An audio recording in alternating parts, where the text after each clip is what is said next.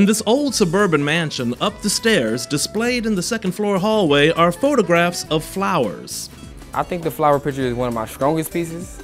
These images were captured by Cleveland School of the Arts students, youngsters who, a month ago, knew little to nothing about this place, the Shaker Heights Historical Society. This hallway is a designated art gallery. I think it's an honor, like in a way. I actually feel kind of famous, so it's kind of fun. Fun, no doubt. I don't never plan what I'm going to shoot. Everything just comes along, like whatever I feel at the moment, really. But still, serious business. I've been taking pictures for about 4 years. I shoot something that catch my eye first. These images are not accidental. It's different from other flowers, I think, because it's a diagonal flower instead of a straight flower.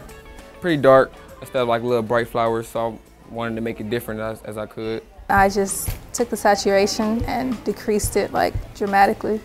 So it's not exactly black and white, but I don't know, something about it that I like. I like the way that it kind of looked dead, but it was still beautiful. What makes me like it is like the colors and how it's just coming out at you and the tightness of it. The students who did this work feel it deserves to be seen. I love showing people my work because I don't know if it sounds cocky because I know they'll like it. I mean, because I always feel like when I take a picture and I see my results, I always feel like, yeah, this is a good picture. Like, they're really gonna like this. If I think it looks cool and everybody else says it looks good, I'm like, cool. I never thought about what people would take away from it though. But I'd be interested to find out.